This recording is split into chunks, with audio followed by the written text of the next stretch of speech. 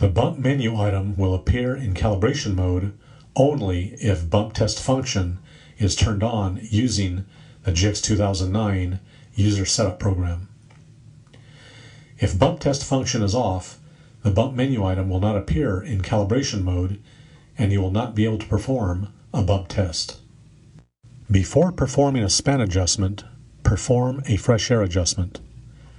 To enter calibration mode, press and hold the air button, then press and hold the power mode button until you hear a beep, then release the buttons. Use the air button to move forward through calibration mode until bump is displayed. Press and release the power mode button to enter. The screen will display the gas concentrations that the GX 2009 expects you to use. These values are the same as the auto calibration values. If they are not correct, you must change them by entering the auto cal menu item in calibration mode.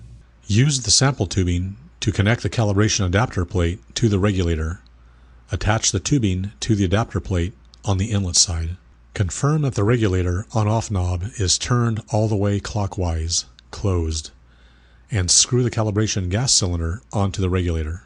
Push the adapter plate onto the GX 2009's sensor face.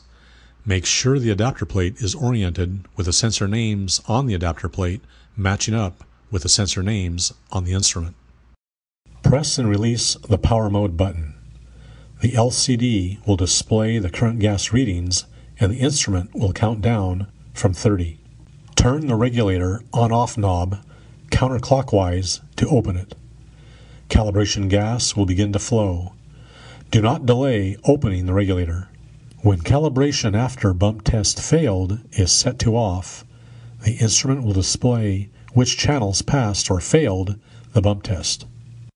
To view the bump test gas readings, press the air button. To return to the bump screen in calibration mode, press the power mode button. Turn the regulator on-off knob clockwise to close it. When calibration after bump test failed is set to on and all channels pass the bump test, the screen will indicate that all channels passed. To view the bump test gas readings, press the air button. To return to the bump screen in calibration mode, press the power mode button. Turn the regulator on-off knob clockwise to close it. When calibration after bump test failed is set to on, and if any channel fails the bump test, the instrument will beep and a calibration is immediately and automatically started. Continue to apply calibration gas. At the end of the calibration, the instrument displays the results from both the bump test and the calibration. To view the bump test gas readings, press the air button. To view the calibration gas readings, press the air button again. To return to the bump screen in calibration mode, press the power mode button at any time. Turn the regulator on-off knob clockwise to close it. Remove the calibration adapter plate from the instrument.